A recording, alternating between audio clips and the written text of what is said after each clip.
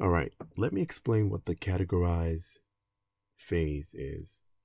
So when you categorize an information system, you're looking for the impact level of that system. Like what's going to happen if that system got hacked, if that system was compromised, what's going to be the impact to that organization. So for example, if I gave you $10 and asked you to hold on to the $10 for me and I'll pick it up the next day. For $10, you'll probably put the $10 in your pocket, right? It's not a significant amount of money.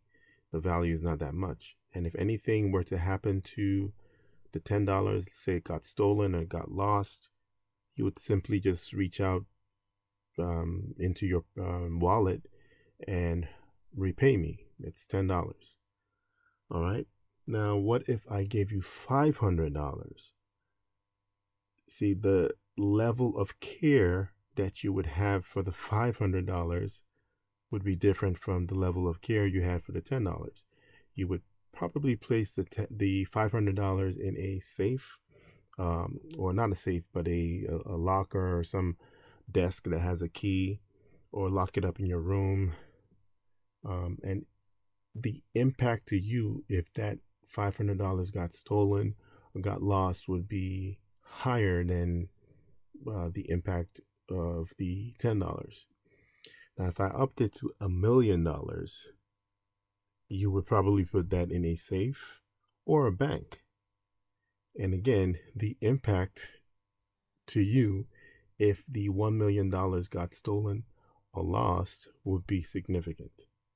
All right, so the same thing is how we apply categorization to an information system.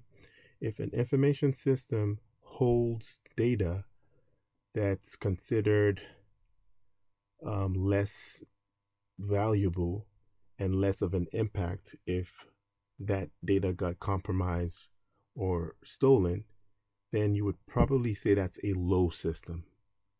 All right. If the system contained information that was of a moderate value, then the impact will be moderate.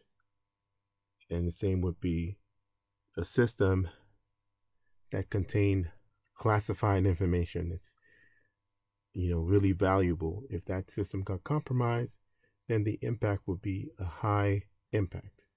All right, so see it that way. And that's the whole thing about categorization. So with the goal is to determine, okay, now this is a low system. So the security controls, the amount of security I'm going to apply to a low system will be low security.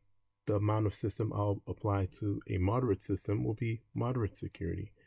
The amount of security I apply to a high system would be high security. And just as you applied, low level of thought when you put $10 in your pocket, and low consideration when you put money in a locker, or low consideration when you put money in a safe, or high consideration when you put money in a safe and a bank. That's the same thing with applying security controls. So I hope that makes sense.